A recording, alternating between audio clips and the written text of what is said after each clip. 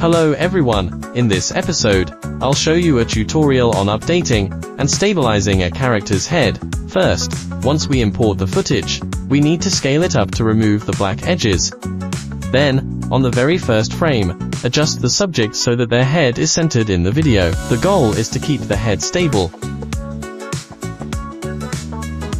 and centered throughout. After centering, select the footage, go to the tracker panel, and choose Stabilize Motion. Next, open the Paint panel, where we'll see the tracking point. Grab the little crosshair in the middle, and place it on the eye. Since we are tracking the head, locking onto the eye usually works best. Adjust the tracking box so it roughly matches the size of the eye.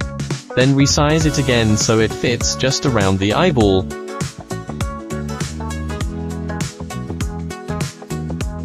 After that, click Analyze Forward to start the tracking.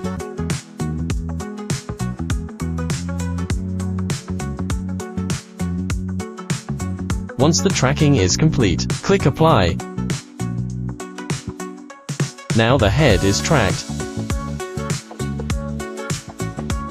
Sometimes this will create issues like shifting or black edges, so at this point we'll need to fix it manually. Just scale the footage up until the black edges disappear. Alright, now let's check the result.